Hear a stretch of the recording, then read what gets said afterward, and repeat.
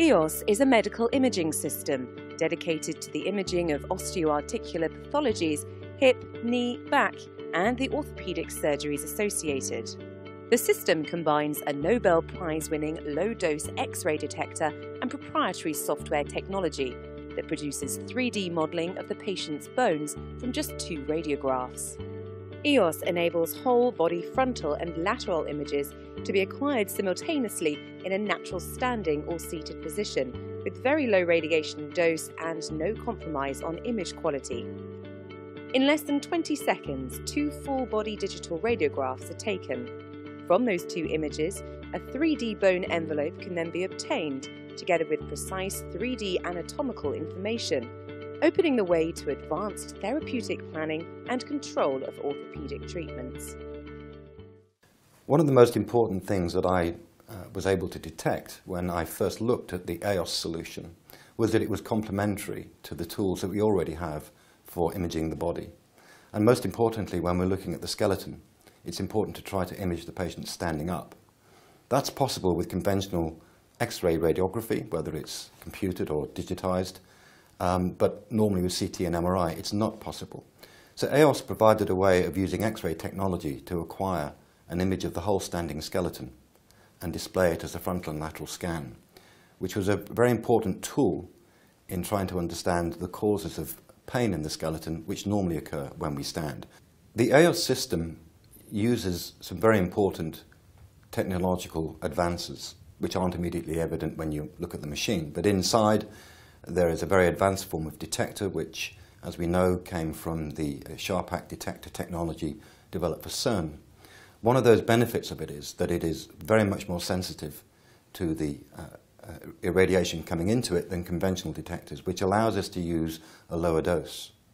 From the point of view of our referring clinicians, be it surgeons, general practitioners, or even the specialists allied to medicine like physiotherapists, the importance of the EOS system is that for the first time they will have a fully documented objective measurement of the spinal and pelvic parameters, of limb lengths, of orientation of the limbs, which are relevant to conditions relating to pain in the spine or painful joints. When the patient is confronted with the EOS scanner, they see a very friendly environment. They don't have to strip off necessarily. They can stand in their ordinary clothes in what is like a small telephone booth. So the presentation to the patient is actually quite non-clinical. They're asked to stand still only for a minimum amount of time. The impact of EOS on my clinical practice was immediate and is continuing to grow. I think one of the things that people need to appreciate is when you are taking on board a piece of revolutionary equipment, the impact it's going to have on your practice. And from my prospect, it's not just the sighting of the equipment, it's also how to use it, learning what to use with the data that it gives out, and also learning to work with a group of clinicians who will take action on that data. Reducing exposure dose to patient is one of the major challenges for our profession. Our modality in terms of diagnosis has a big yield, but before of its success, we're increasing the number of examination. And so the problem is that the burden of radiation is increasing, and therefore, of course, there may be side effects, and we are much more aware of this. So for us, one of the major issues is to do better with less radiation. Especially in Europe now, we have regulatory obligation, which is a very simple principle, which says that you should use the minimal dose which is necessary to achieve one special diagnosis. This is the ALARA concept, which means as low as reasonably achievable.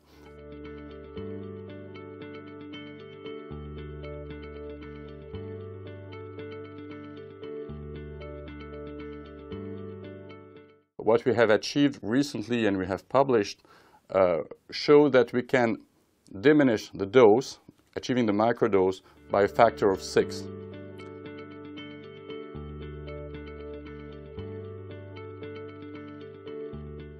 The optimization of microdose was set up especially for scoliosis in the adolescent population, so it's really high. And the population is at risk, especially in adolescents, because you have the growth spur, and so the curvature can double or triple. So you have to have a very good monitoring at this period. And of course, you can do this only by doing repeated radiographs to measure the curvature and to set up the appropriate treatment. Therefore, you need to have repeated X-ray every 4 or 6 months. But really, in the adolescents, it will be every 4 months, frontal and lateral view. So you can see the burden. So moving for repeated monitoring with a very precise method, and since we have very good angle measures and low dose, would allow us to have better follow-up. The technique and the technology has been really spectacular also from just the standpoint of giving us beautifully clear images. So the image quality is superior to what I had with digital radiography. And this capacity to make a three-dimensional reconstruction from those two X-rays obtained simultaneously and in this registered perpendicular frame. The EOS system gave us a lot of new perspectives on the 3D deformity of scoliosis, especially in the children. It gives us the possibility of doing a 3D reconstruction of the whole spine in a standing position using only 2 views, the PA and the lateral. We can get a 3D reconstruction of the whole spine with the intermediate structures, the disc space, and the vertebral bodies. So when we put those two images together, we find that the EOS reconstruction is really very, very accurate. Within a millimeter of position and within a degree or 2 of rotation. I am using this technology since 2006, and I have the experience about 3,000 of patients. We use EOS for diagnosis, of course, to understand what is the problem of the patient, and for planning of our surgeries. But I think what is very important is the communication with the patient. For the first time, the patient is able to see the whole skeleton. So the patient understands much easier what we say. And I use those images to discuss with the patient, to demonstrate what is the problem, and also to explain the different stages of what we do. And as a hip, knee, and spine surgeon, sometimes we are to decide if we begin using spine surgery at first, or hip or knee surgeries at first. So I think it is really a key point. This man was operated, he had the previous posterior fusion, and you see that he has imbalance. Is it due to the spine, to the hip flexum, or to the knee flexum? You have to discuss with him to convince him to do the correction at the spine level.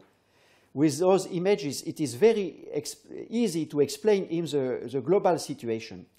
It is also very easy to explain him the final result. You see, we did only the spinal correction, a wedge osteotomy, and you see that this spinal correction induced a correction of the lower limbs, doing nothing on the lower limbs. So it's easy to explain previously, but also to explain the result postoperatively. For spine surgery, the analysis of the sagittal and frontal balance is a key point for scoliosis, for osteotomies in the cases of correction of imbalance.